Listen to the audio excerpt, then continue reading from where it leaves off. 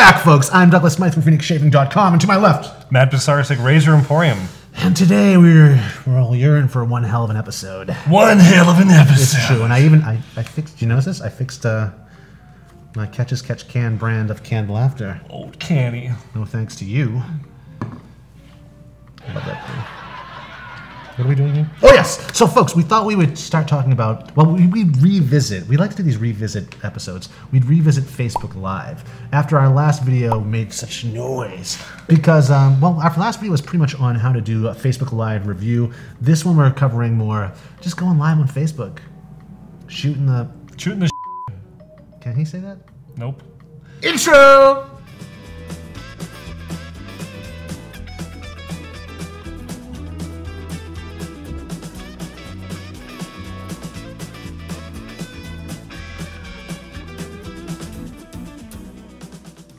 We're back.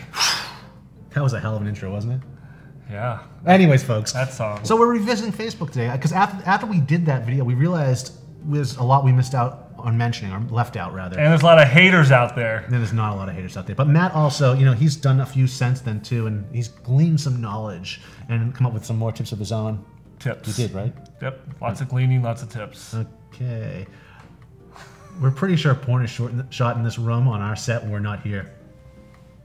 Yeah, it's true. Anyways, not to digress too much, but Facebook Live. Okay, so let's address this issue. Yeah, last episode of when we covered Facebook Live, I was thinking more in the direction of Facebook Live reviews. Review videos. Which are great. You know, I love to watch them, but I kind of got caught on that tangent. Yeah, on Facebook. So I don't want to drill in every Facebook Live should be you taking notes on products you're talking about, and so on and so forth. It's not necessarily a review for some of us. Some of us, it's just shaving live and going live, hitting that record or that live button and going for it. Matt, what the hell am I talking about? Live. That's right. Live. So it's the same word. You ever think about that?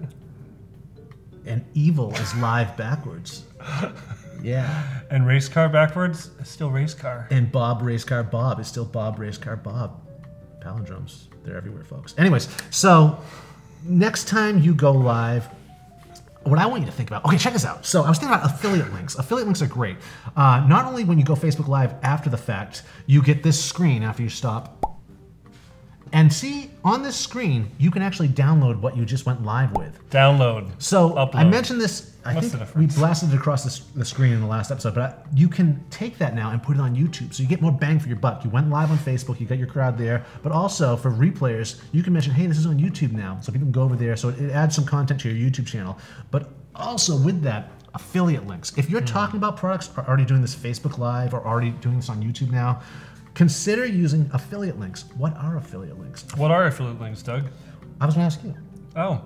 Affiliate links are things where a company is going to be an in-between and you're going to end up giving an incentive for them to promote your product, or you're going to receive an incentive to promote their product. So it can go both ways. So, like, you know, Phoenix Artisan may give an incentive to Mantic to promote his product, or... Well, not necessarily promote it, but like if he talks about it in an article, he can put an affiliate link. Bingo. Which has an identifying number on it, so affiliate Bruh.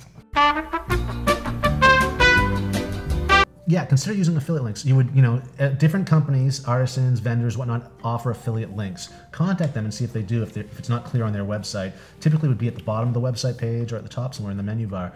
But see if they're doing that, and if they are, if you're talking about that product on your live, put a link up there. Or in your YouTube, put it in the description bar. But again, residual income. Yeah, it's passive income. So there's that to consider. And it also makes doing it a little more, you know, I mean, you might as well get paid for your time. So there's that. Another thing I see happening with lives is, or definitely happens with me, where I live is like on the edge of the desert, so my connectivity or my connection often fails. You ever happen that one to you? Yep. During a live, your connection fails, and it's like, but the thing is, it's still recording you. It's just your live audience is not seeing you. Yeah. However, the replay audience is. So treat it like a secret track, and you know, make the best of a crappy connection is what it all comes down to. So when you do come back, be like, guys, you just missed something really cool. You're gonna have to catch that in replay, or catch it on my YouTube after the fact. So make the best out of a crappy connection. So trick them. Yeah. So trick them. No. So far the tips have fun with it. Make money off everybody. Capitalism.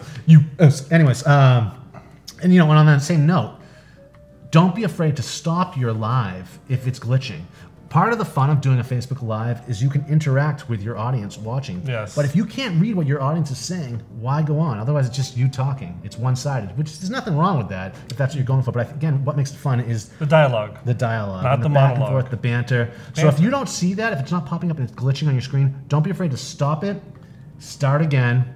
A whole new Facebook Live? A whole new Facebook Live and re-invite it. Well, typically within the first moment, you can see if it's there. I've made this mistake. I'm usually driving, so I can't stop it, start again. But distraction but I see driving the is a value. crime. It doesn't distract me. Doesn't distract me. All right. Doesn't distract me.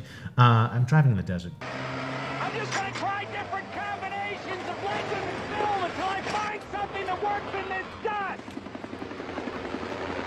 And for my last tip, anyways, which is definitely Facebook related. It's shave of the day related, folks. And this is, again, nothing to do with the live aspect, but it is a pro tip. Thumbnail? Well, yeah, thumbnails are nice on YouTube. But this is a pro tip for your shave of the day photo. If you are using high chrome products or high polished products. Say no more. Yeah. Don't take your shave of the day photo when you're in the buff, when you're naked.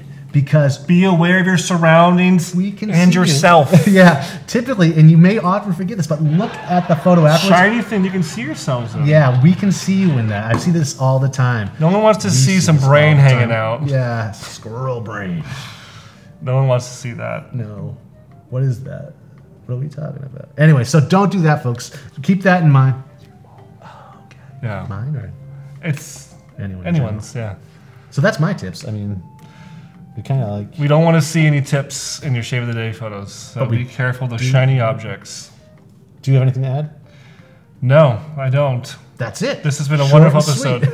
So, folks, if there's a topic you'd like us to cover or something you'd like to see, maybe vintage-wise or whatnot, learn a little more about, and help us learn a little more about, leave that in the comments below. We want to deliver episodes that you want to. We thrive on hearing from you. It's true, folks. Please like, subscribe, hit the bell to notify you of all notifications because the YouTube algorithm has changed and you won't always hear from us anymore unless you push that bell. And please share these episodes, folks. We're really trying to grow the channel right now. Share. Do all that, and you will be automatically entered into our weekly giveaway. Giveaway. And you can win this bundle deal, folks.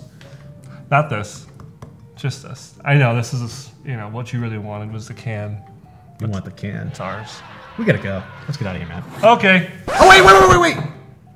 Wait. We have 5 minutes left, folks. Before you take off, I almost forgot. I was almost out. He was almost out of beer.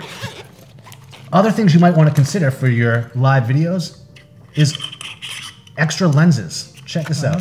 So this is a cell phone lens. It's like a fisheye lens. Making you look like you're in a bigger room than you actually are sometimes. But this, I don't believe I almost forgot this. You're getting like a little bonus thing right here. How does that work? You clip this right over your camera lens, and yeah, so you get better quality. Well, it depends what lens you get. But fisheye would be really good in a bathroom. Fisheye is really great. It gives you that almost like that skate video type feel. Also, what decade is that? I don't know, man. Did a lot of drugs in the 90s. I can't open this up. Okay, another boomer. thing to consider is an external mic too, condenser mic. So sound quality wise too. So I have this little like connector for my phone. Yes, I use Apple products. Slave labor. I knew he was going to say something. But yeah, so just other little things, products to consider while doing your live videos that I think just add some value. This is like professional production quality stuff over here. And here. a lot of you guys are taking it very serious, and I respect that. In fact, keep it up. Keep those live videos coming. You rock. Let's go. Rock. Can we go now? We can go. Okay, let's go. Cheers.